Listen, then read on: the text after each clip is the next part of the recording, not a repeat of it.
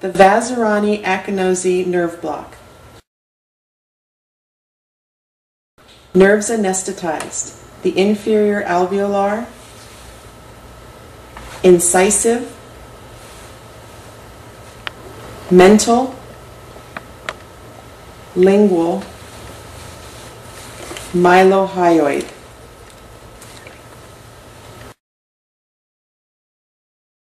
Areas anesthetized. The mandibular teeth to the midline, the body of the mandible and the inferior portion of the ramus,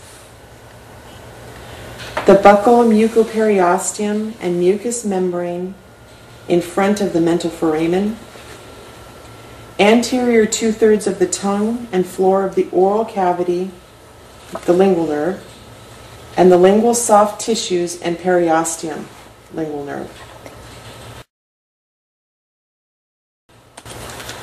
Our technique, we'll be using a 25 gauge long needle.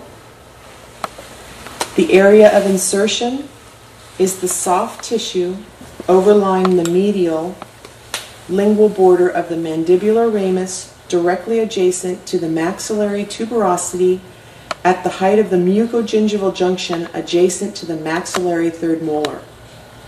Target area, soft tissue on the medial lingual border of the ramus in the region of the inferior alveolar, lingual, and mylohyoid nerves as they run inferiorly from the foramen ovale toward the mandibular foramen. Landmarks: the mucogingival junction of the maxillary third or second molar, the maxillary tuberosity, and the cornoid notch on the mandibular ramus.